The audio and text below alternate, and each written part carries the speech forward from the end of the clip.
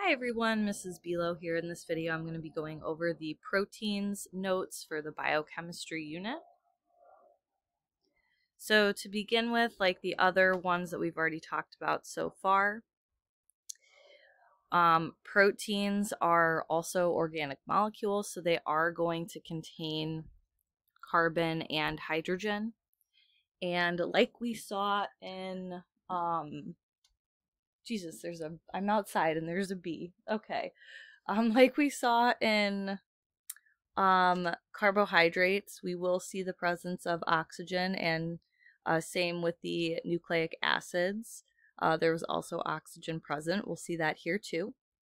And then, like in the nucleic acids, we saw the presence of nitrogen. We'll see the presence of nitrogen here in proteins. But instead of seeing phosphorus like we saw in the nucleic acids, we're going to see sulfur here. So when we were talking about nucleic acids, we remember PONCH. And remember, the carbs only had carbon, hydrogen, and oxygen. And the proteins, how I remember it, is SANCH. There we go. The S stands for sulfur.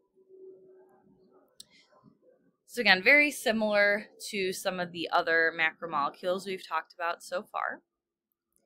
And like we saw with some of the other macromolecules, these have certain endings, suffixes, and beginnings, prefixes. So with carbohydrates, we saw them typically ending in ose, like glucose, fructose, galactose, and starting maybe with the GLY, like glycogen.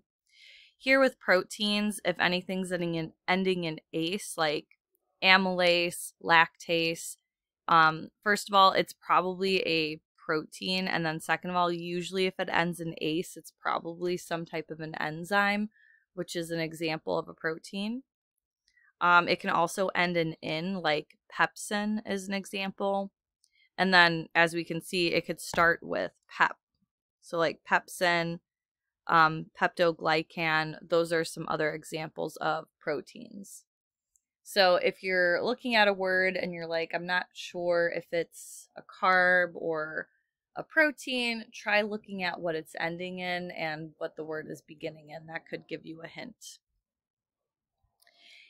And with macromolecules, again, these are large molecules, macromolecules. That's what that means. Or some people call them biomolecules.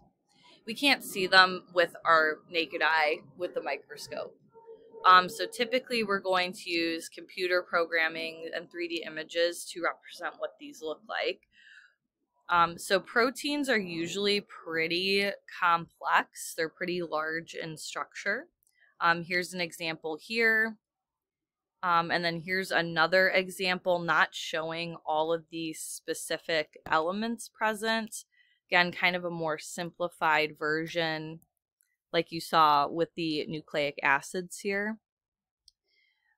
So remember, the nucleic acids, the nucleotide, this thing right here, is what makes up these larger structures. This larger structure is just a little bit more simplified because it's not showing every single element. And then same thing with our carbs. Here is our monomer. Remember, the monomer for carbohydrates are monosaccharides. For nucleic acids, they are nucleotides.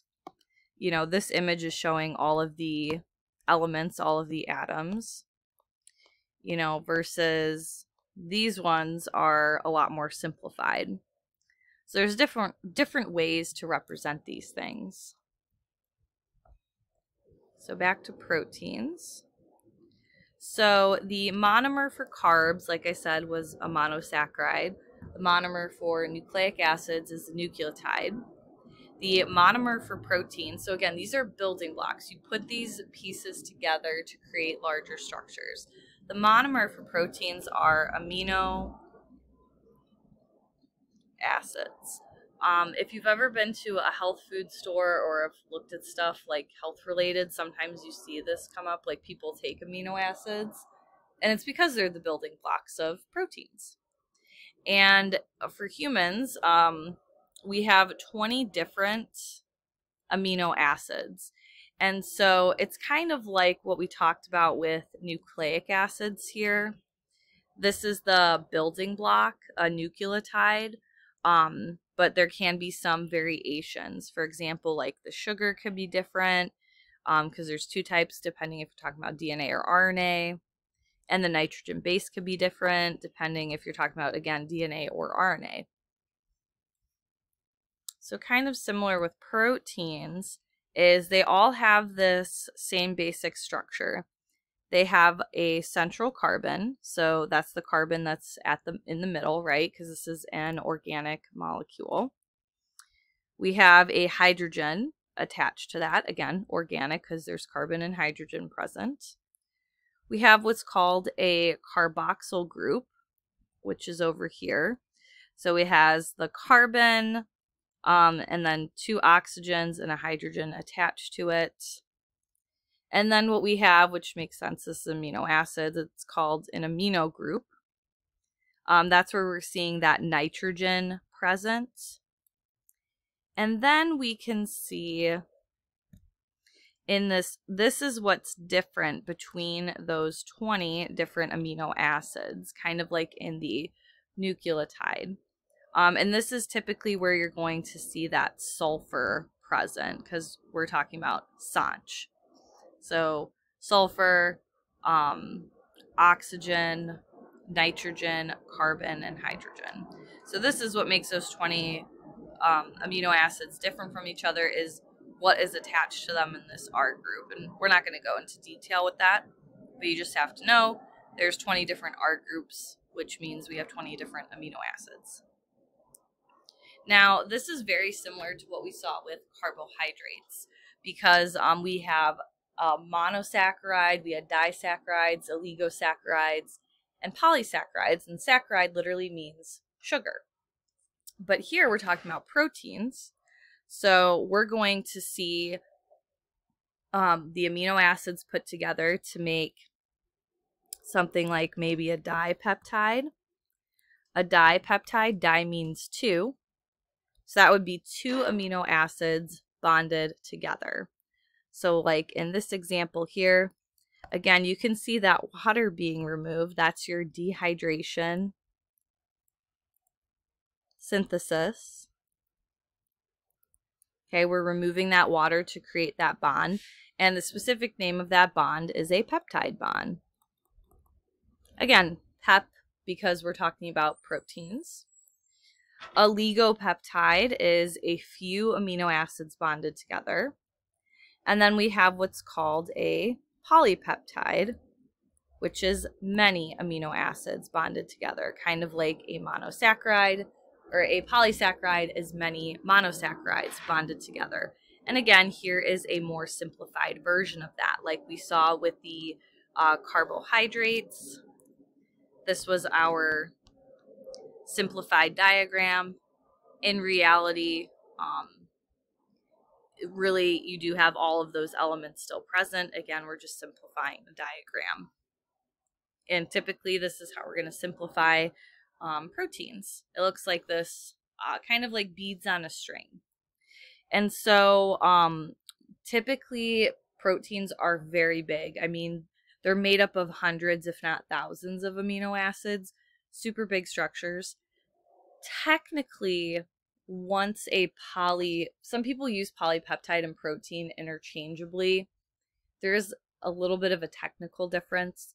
A polypeptide is a bunch of amino acids. Technically, once that structure folds, okay, to something like this, then it is technically considered a protein, a functioning protein.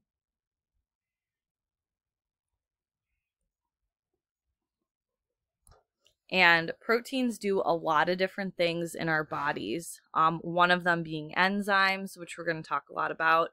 And then just like a whole host of other things structurally in the body, and then also like other jobs. So remember when we talked about carbs, they did a lot of things too. Obviously the main function being energy, but then we also saw how it could be stored to be used for later. and how it was a structural component in plants and in bugs.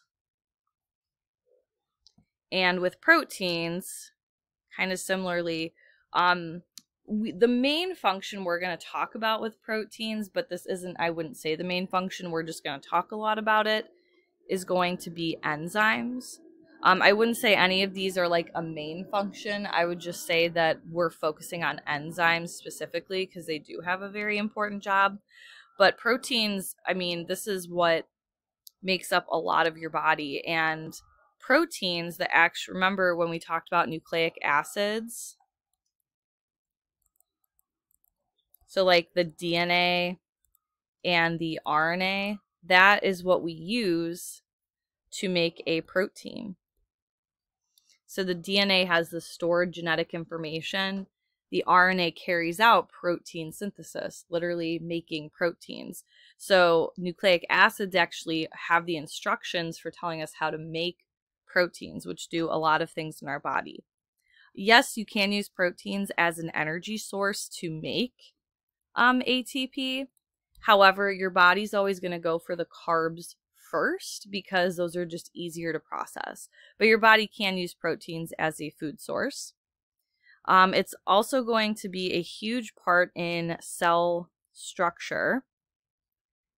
And that also includes these things here: storage, transport, and signaling, which happens in your cells. We have a whole unit on that next in our cells unit.